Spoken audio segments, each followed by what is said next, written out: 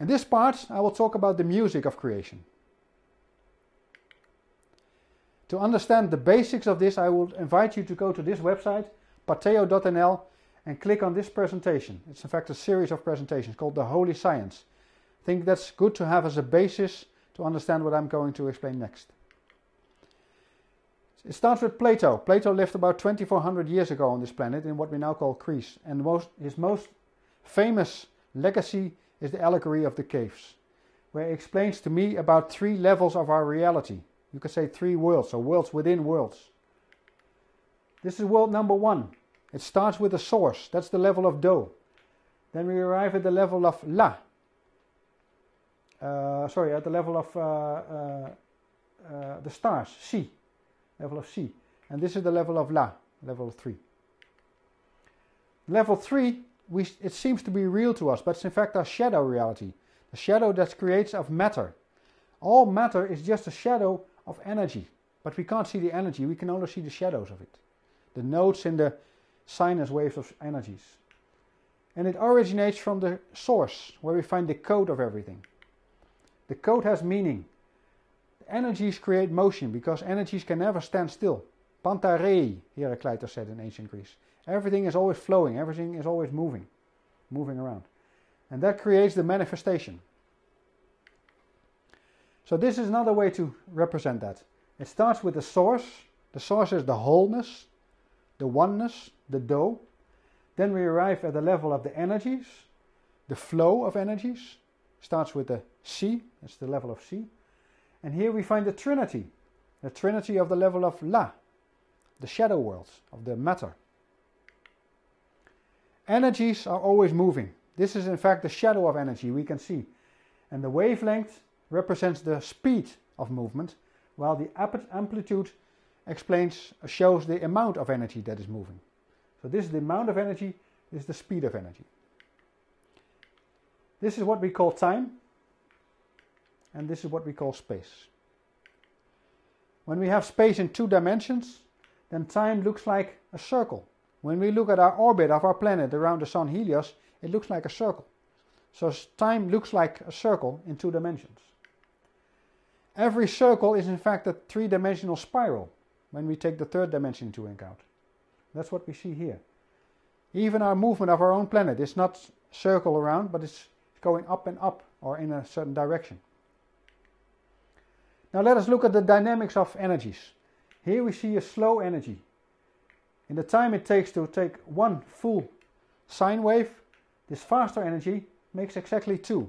So this is a ratio of 1 to 2. Here we put them into 1 line, and we see 3 shared 0 points, or null points. And those null points are in fact matter, we can say. Those are the shadows created by these energies. This is a harmonic relation, because these 0 points, they will share until infinity. They're always at the same pace, so to say. And this is called the octave, the harmonic relation of the octave. This is another one. This is 2, and this one is 3. This is a harmonic relation of 2 versus 3. Here we see that they also have 3 0 points in the middle and the beginning at the end. Exactly the same as the previous one. And this is called a quint. And the 3rd harmonic relation is called a quart, and that's this one. Now we see 3 and then 4. Again, 0 points at the beginning and the middle and the end. This is the quart. These are the 3 basic harmonic relations. And here we see a beautiful way to represent it. If you go on bowling, then you see also this shape. The first one, 1 to 2, that's the octave. Then we see from 2 to 3, it's the quint. And then from 3 to 4, we find the quart. And in total, this is of course 10. It's all represented in this very ancient and very beautiful holy symbol. Some people call it the Enneagram, but I call it the Octave of Creation. Because this symbol shows in fact the whole creation, if you understand it, if you are able to read it. The process of creation starts with Do, then to Si, then to La, then to Sol, then to Fa, then to Mi, and then to Re. And then it goes to a new, lower level of Do.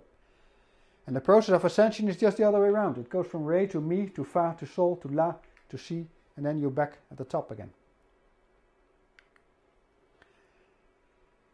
Now let us look at the tones, do, re, mi, fa, sol, la, si, and to the do. We find a relation between this do and this do.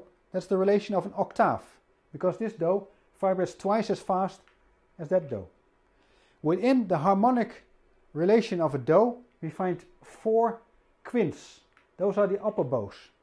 That's the relation of 2 versus 3. And we also find 4 quarts. Those are the relations under it. Relations from 3 to 4 are to 2 square.